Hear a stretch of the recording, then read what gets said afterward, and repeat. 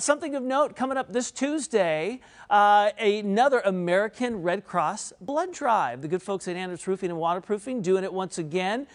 They had a very successful 2 blood drives in April, and they're doing 2 more. There are spots available, no walk-ins, redcross.org. It's completely safe. And the good folks over at Wahoo's and Yogurtland helping out, so they're going to have some goodies there for folks that decide to give blood.